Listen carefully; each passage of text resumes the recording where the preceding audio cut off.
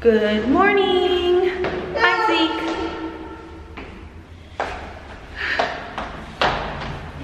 My doctor told me that my belly is looking small. It may be that I don't have a lot of amniotic fluid, but we want to make sure that the baby is growing well as well. So she had me book an ultrasound to take measurements for the baby and see if everything's going okay. So I guess I'll take you along with me.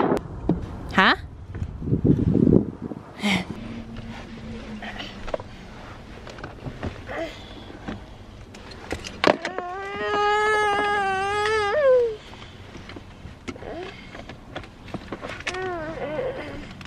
The weather is beautiful today and my roots are really my roots are really strong. I'm gonna do a balayage soon.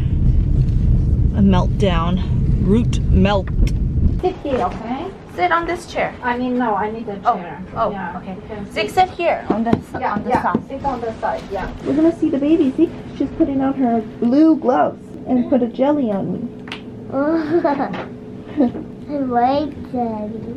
You like jelly? This one's not for eating. This one's for ultrasound.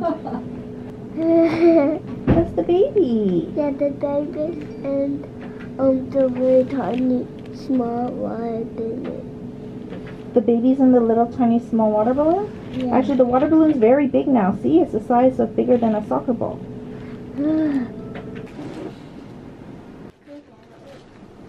So that's it then, everything looks okay? Yeah. Okay, perfect. Thank you so much. Okay, you're welcome. Let's go. No, Say goodbye. Say thank you. Bye. Bye-bye.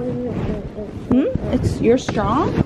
So while I was editing this video, I realized that I didn't make a conclusion. My doctor said that the baby is actually smaller, 15th percentile of the size of fetuses, but they're not worried that she's small because her growth curve is looking accurate. She's not losing weight or hasn't stopped growing or anything like that. It's just her overall size is smaller. I think it's because Zeke and Galahad were also smaller. It could be genetic. But the ultrasound technician, I asked her if it was because there's not enough fluid, and she said that the fluid is the normal amount. So my belly is probably smaller because the baby's smaller. We're expecting her to be born under 6 pounds, so that's pretty small.